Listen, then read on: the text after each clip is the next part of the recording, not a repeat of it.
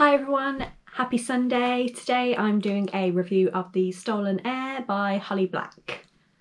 I love the Cruel Prince series. I know I've probably spoken about it multiple times now. So when I found out that Holly Black was doing another book in the same world but not following on from the Cruel Prince series, I was a bit nervous. I felt like it was good and could have been left alone. So this book is a follow-on from the end of the Cruel Prince series, however it is about different characters. I'm going to try my best to do this review without spoiling the Cruel Prince series, so here we go. In the Cruel Prince there's a character called Oak. He's a little boy and this book is basically him grown up more. He's about 17 I think, and it was interesting to read. I gave it 3 stars, so it was okay. Just a plain okay. I probably will reread it. I know that there's another one set to come out. This is going to be a duology. So I think when the next one comes out, I probably will reread this in preparation for that. But it didn't fill me with excitement and joy the way the Cruel Prince did, which is a shame. But there were parts of it that I loved. So the character of Oak, he is great. I really like him. It was kind of weird reading about him growing up, especially because in the last book he's a child and now he's like this sassy teenager.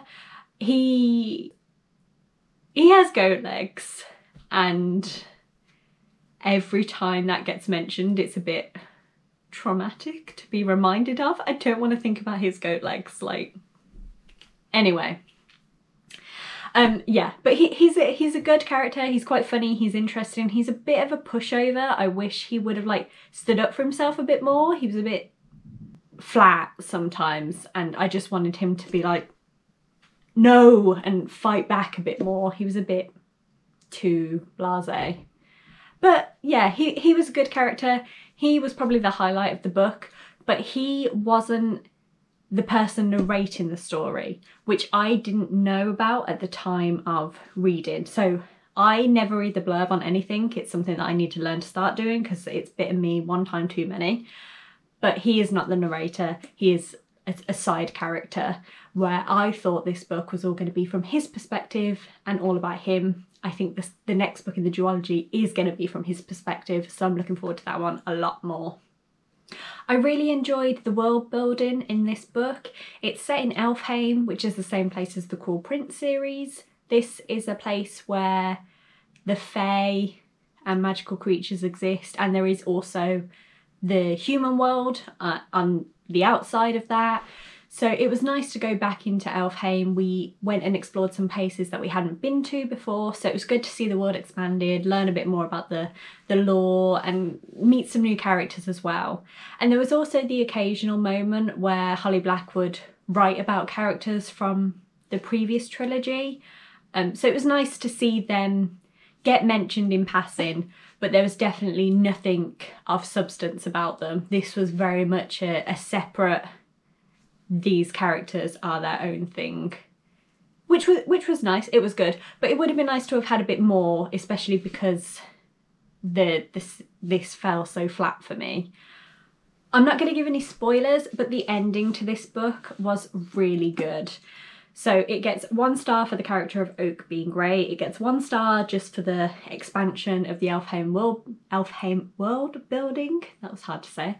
And this extra star for the ending, which was so good, because one of the reasons why it didn't get 4 stars was how slow the plot was. It was so slow moving. I felt like it took so long to get to the point, and then when you finally realise what the plot was, it was a bit like, is that it? There's nothing more going on? This is it? It was a bit of a boring story, honestly, and it just kind of felt like it had been really padded out unnecessarily. I think the problem came with the person narrating, which I'll get onto in a minute.